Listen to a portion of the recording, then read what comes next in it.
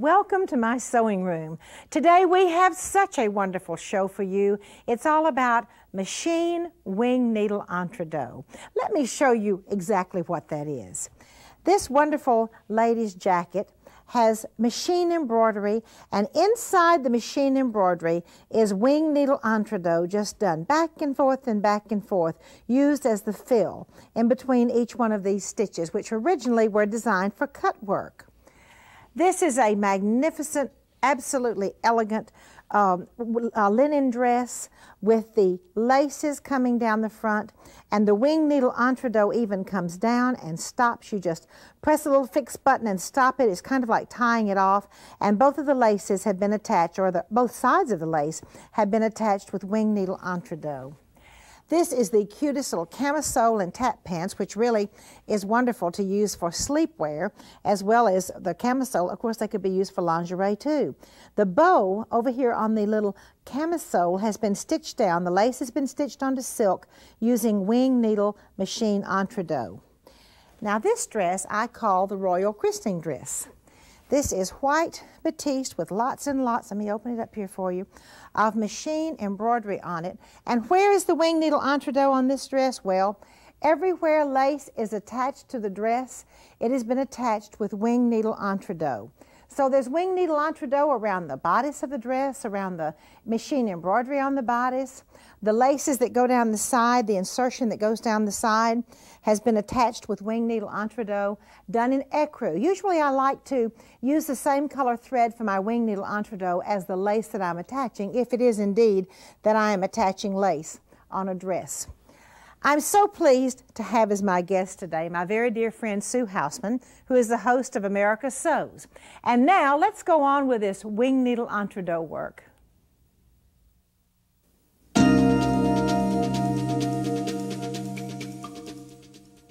Wing needle entree is one of my favorite things in the whole world for heirloom sewing. Now, in order to do wing needle entree, you have to mark a line of some kind if you're just going to do decorative stitching. So here I've drawn straight lines or diagonal lines. Now, you can also mark your lines by pulling a thread. That's a little bit harder to do, but it's okay if you like to do that. There are two sizes of wing needles, and also another nice needle to use for wing needle work, not wing needle work, but hem stitching, is a large top stitching needle, such as a 100, a 110, or a 120. I also use stabilizer behind wing needle work most of the time. Now then, as you can see here, I've started my stitching just on the wing, on the line, and if you can see over here, I've done lots of different types of wing needle stitches, up and down, and crossways also. Now there are all kinds of beautiful decorative stitches for stitching down lace. I love to use the little hearts. This is a tiny baby heart, the regular sized heart, some little dots. Then going across all of the different types of wing needlework, wing needle hem stitching. Absolutely every one of them magnificent. Now this is one of my very favorites. It's called the Baby Daisy entree. And by the way, this is a great kind of a sheet to make. This is what I call a cheat sheet. I have put a stabilizer behind it, and down below I've just jotted down the stitch on your machine and the width and the length and what kind of needle. Let's move on across and just look at all of these different hem stitches. So many ways for hem stitching to look, or wing needlework. This stitch is called Madeira applique, point de Paris, or pin stitch. Then here is the actual hem stitching, like was done on the old hem stitchers that came out around the mid-1800s. This is a very beautiful piece, I think. It is called a hem stitch sampler. All different types of hem stitches on a very, very beautiful quality of linen, done with a wing needle. Now let me show you a little trick here. On the Baby Daisy entree, which has been stitched down this way, this can be silk ribbon, it can be just floss, it can be silk ribbon floss, it can be any kind of ribbon you like, just to weave it up and down and up and down. Just weave it in and out. It really makes a very beautiful decorative stitch. And now I would like to introduce you to my guest for this show, my very dear friend and colleague, Sue Hausmann. Sue is the Senior Vice President of Husqvarna Viking Sewing Machines.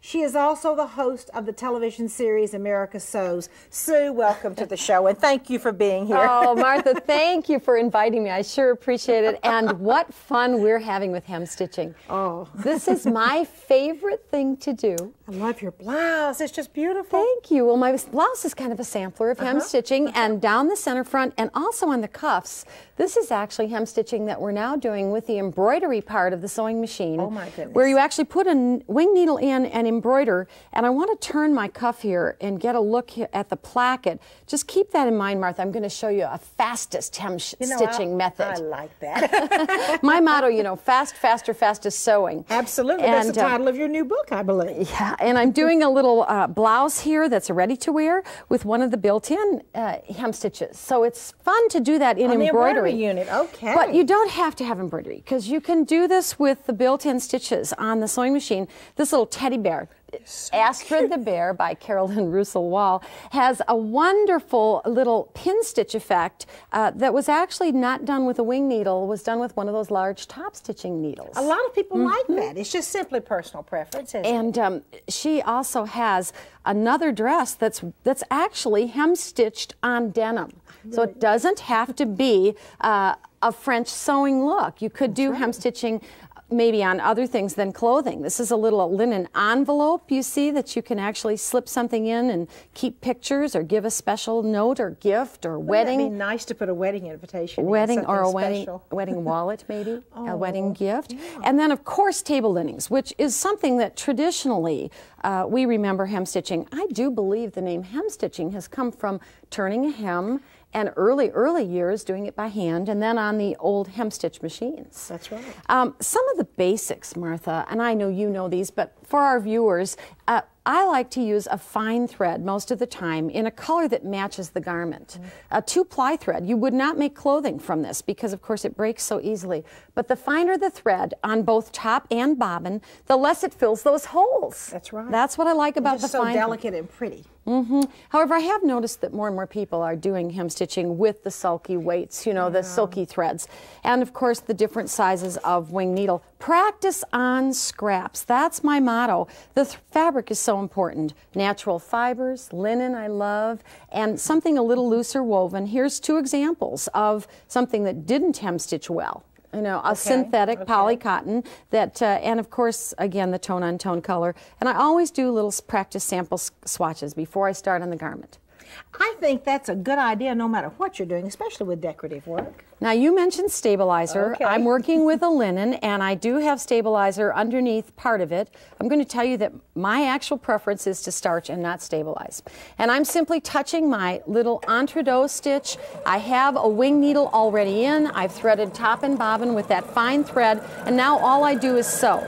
And I think, again, our viewers could experiment with starching and no stabilizer and stabilizer. What I usually do on a practice piece, you'll see it over here, is I have stabilizer under part of it and not under the other part. See which I like better. Well, I think that's always a good idea, just to see which one makes you happy. You know, isn't that the joy of sewing? Every personal preferences and personal differences. Now, there's our favorite. Absolutely. That entre-deux. Isn't that beautiful? Absolutely gorgeous. And of course, there are like 13 different wing needle stitches, and many people just try any stitch that sews forward and backward on your sewing machine. And you know, you can just experiment along and touch different ones. You don't have to do a whole row of each one. Stitches that have that forward and reverse action, try motion, and narrow them up and lengthen them and shorten them, and experiment until you find the one that you like, or like on my blouse, combine a group of them for a hem stitch sampled garment. Well, I think that hem stitching is one of the most wonderful things that has come along in sewing in a long time.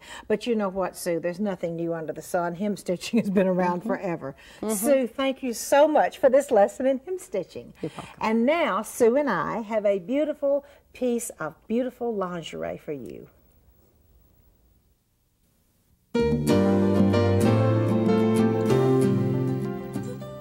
Sue, this blue linen nightshirt is absolutely beautiful, and the tap pants that go with it. You can just see the beautiful release tucks, the wonderful machine embroidery that's around the collar and down the front.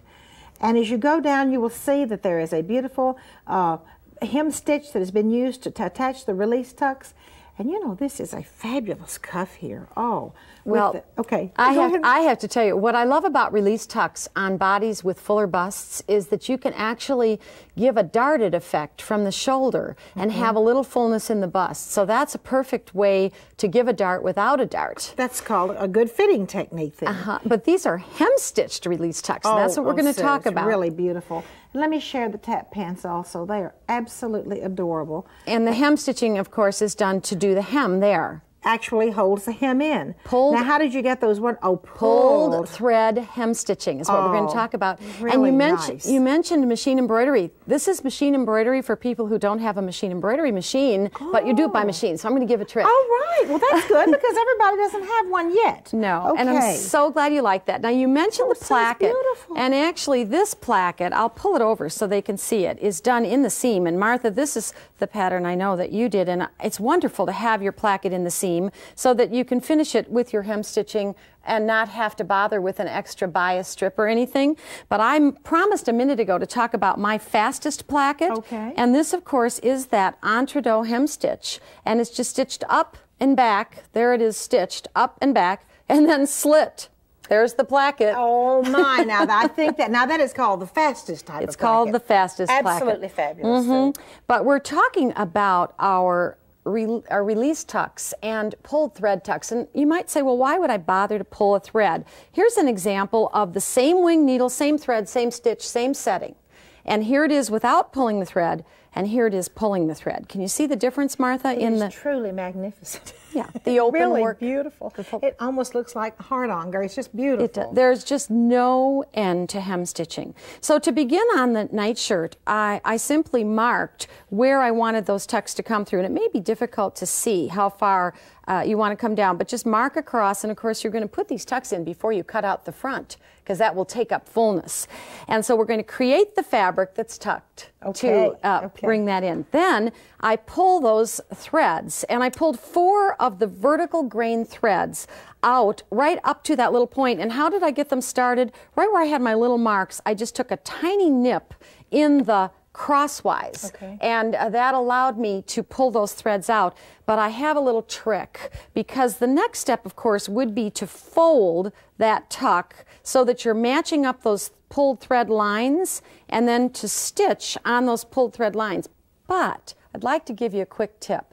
We have a great foot, and this little foot is called an edge stitching foot. I'm going to snap it on. I generally hem stitch with my standard A foot because it's totally solid on the bottom, and it applies more pressure to the fabric, and you don't get any puckering. Now, lots of people like open toe, personal preference. But here's a trick for you to see how far apart to put those. I'm going to bring my presser foot down. There's a little bar right on this side of the foot that tuck is going to run along, and I'm just going to start at the end and take one little stitch, but I'm not really going to take a stitch. I'm set with my hem stitch. I'm going to just remove my fabric now, and look what I've got. I've got 2 holes, and that's where I'm going to pull the threads.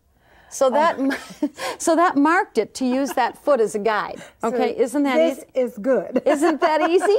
Really is. Of course, once you've done that, now this one's a little bit narrower tuck, and so you have the option of doing it either way. I have set, you called it Point de Paris. You can call it, of course, Madeira pin stitch. That's right. You can call it, there are several other names actually, but I'm stitching with the main part of that edge, and of course I could mirror image it and sew the other way, but this just makes sense, right in the hole, in the pull thread area, so that the left needle part of it, when the needle's in the left position, it's actually sewing right there. And I would touch fix at the end and tie off, but I want to know, what do you think about that? I think that is beautiful. And Sue, the pulled thread, this is the first time I've ever seen pulled thread, Madeira applique, Point de Paris, or pin stitch. Now, is that the 120 wing needle you've used there? Actually, this is the 100 wing needle. You could even get a bigger hole with the 120 wing needle. Isn't that fun?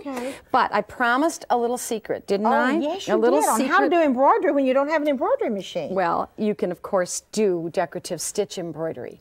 And I've marked these with little 1, 2, 3, 4 so you can get the idea. And the colors of thread make a big difference. But first, program a decorative leaf, and this is of course easy to do. Just enter the leaf and then enter several straight stitches to leave some space, and then enter one more leaf in a mirror image position. Now sew that string. Leaf, stitch, stitch, stitch, mirror image, leaf. Okay. Leaf, stitch, stitch, stitch. So sew it down the whole length of where you want it. And of course on this little, this beautiful piece, I put it all the way down, a lot of it around the collar, around the hems, around the cuffs. And so once that's stitched, then come back and touch leaf and stop, and then add a little leaf out to the side of every first leaf. Okay, right. Well, very easy. Well, then, it just looks like you have an embroidery machine. It does. Come back and add a little leaf out to the left of every second leaf. Okay. You with me? I'm going to slide this up a little bit and show you that we're going to select another decorative stitch, stop, and now go back and drop in that stitch in those spaces where we had those straight stitches, but now we've put a different color on because it's a flower. Another leaf. It's still the leaf that became a flower. It's a new stitch. Oh, it's a different little decorative stitch. And now we'll add another one out to the side and another one out to the side. And in doing that, we actually can utilize our decorative stitches in program. You know, even if you couldn't program, you could create some embroideries by combining decorative stitches.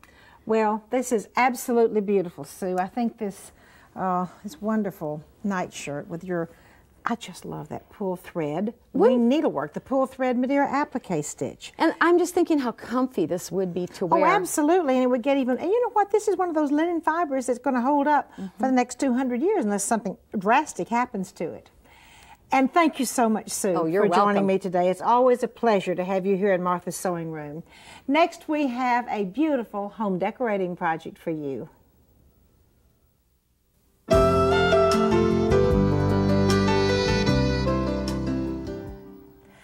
am very, very, very thrilled with this little pillow we have for you. It's kind of a checkerboard pillow, but as you look at it, I want to show you some wonderful things you can do with it. Now, then you can see this is made out of a silk dupioni and then some decorative tapestry. These are fabrics traditionally used for home decorating in any room of the house. But I want to share with you what I really think would be fun with this pillow, this checkerboard pillow. First of all, if you have any decorative stitches on your machine, such as, embroidery, I'm sorry, not decorative stitches, you could put an embroidery design here, maybe to celebrate the birth of a baby, put the baby's name up here, the date of the birth here, the parents here, and the grandparents here. Now then, it would also be nice to use for holiday celebration, maybe to have some kind of Christmas decoration here, or, you know, Mary, Joseph, and Jesus here, and the little angels up above, or if you want just to use Christmas trees and then Christmas toys. But this type of pillow lends itself well to all kinds of embellishment. Now I'm going to sew some braid on this pillow in just a few minutes, and I have a foot here that you may have one for your machine like this. Now this is a candle wicking foot, meant for candle wicking. I'm not going to use it for candle wicking, but the point I want to say is look through all of your feet that go with your machine, or see if there is one available that has a deep groove in the back. That is the best kind for sewing on any kind of braid. Now, I guess you don't have to have a groove, but it just makes braid sewing a lot easier. Now I'm going to slip this foot on the sewing machine, and I'm going to show you how easy it is to make this pillow. First of all, you simply work with squares. Now you can see how much this silk dupioni ravels. I love it anyway. Sew it and then put them together checkerboard square. As you can see, I have put all of it together, and I've even stitched it, and I'm going to turn this back. It is now time for me to put my, I'm going to put the braid on. Okay, I'm going to slip it under this foot that has a groove. I'm going to get my pretty gold braid. I have my machine just set on the automatic zigzag, you know, when you set it how it comes up. Now then, I have everything ready to go. I'm in the groove, and I have this wonderful candle wicking foot, which, you know what, let me get my shish kebab stick. I always like to have my shish kebab stick, and I'm going to come out here and just hold a little bit out here, and then I will sew just a little bit. If I sew over the shish kebab stick, it won't matter at all. All right, I've got, let me see, my width is 3 and my length is 2, so it's just whichever one came up on this sewing machine I'm ready to sew with. And now then I'm going to go over some of those seams, and this braid is going to be just held in place real nicely by that groove. It's just so nice to have a braiding foot. And you don't have to have a braiding foot. Now you can certainly do this just with a regular foot, but see, I'm sewing over a pretty good seam back there, so it's really nice to be able to have it. Now then, let me just show you how pretty that is after it's finished. See, my braid has been sewn on there. Now let's go ahead and finish up this pillow. I've got to make some piping. So I like fat piping, so I'm going to get some fat piping cord. I have a piece of straight fabric. I simply put my fat piping cord in there, fold it over, and with my zipper foot, I will go up against the edge, make my piping. As you can see, I've made my piping there. And then I will go ahead, get the back piece of my cushion ready. Let me get my front piece of the cushion ready. Put the piping in the edges, sew all around it, and that is one of the world's easiest pillows.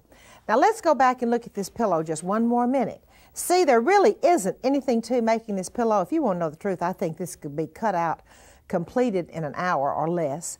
But it's just a wonderfully versatile pillow if you love to do sampler things. This is kind of a sampler quilt and pillow style. And next, I would like for you to come along to my attic where I have something very special for you.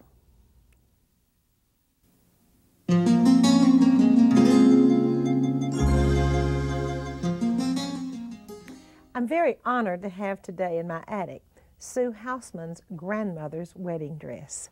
This dress the fabrics were sent from Switzerland by another sister for a sister in Oregon to make. Look at the beautiful tucks around the neckline, the beautiful Swiss embroideries, and I especially love the mitered groups of trims on the collar. See that pretty miter there?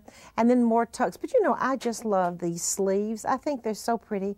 And it has more of the Swiss trim over there. And then the little sleeves have trim on the end. Now this waistline is perfectly beautiful. And Sue said that this waistline is about 21 inches. And I'll tell you what, my waist I don't think was ever 21.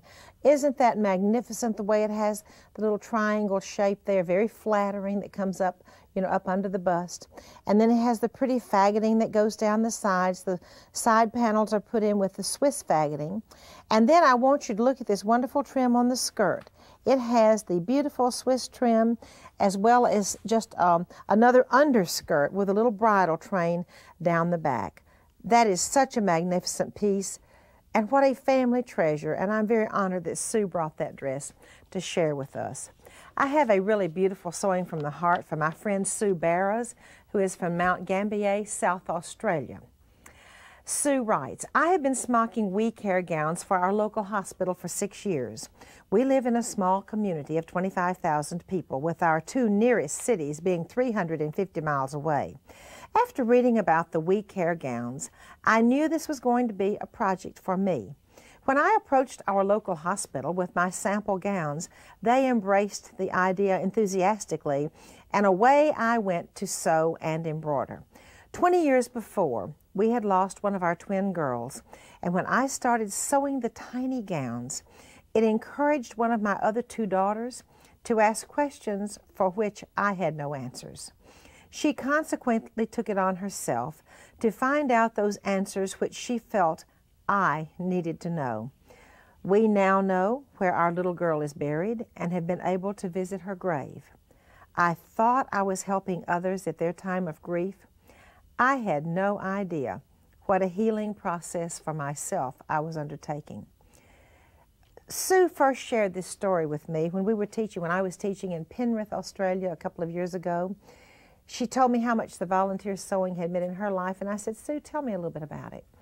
She told me this very, very beautiful story, and I said, now, Sue, I don't ever ask people to share things that they would not like to share, but if you would like to think about this, and if you would like to share this story, I feel that there are many people that will be in the viewing audience that possibly have gone through this same kind of grief and maybe haven't been able to heal. I know in my family, my sister lost a little boy at the hands of a drunk driver a number of years ago. And I think anything that we can do with our sewing machines, and we know this is about sewing from the heart, to help people heal is certainly what we ought to do and encourage other people to do. Sue, I want to thank you for sharing this story. And I want to thank Sue Hausmann for bringing her grandmother's beautiful wedding dress to share. And I want to mostly thank you for joining me in Martha's Sewing Room today. I just love it when you come to see me. And I would also like to invite you to come back next time.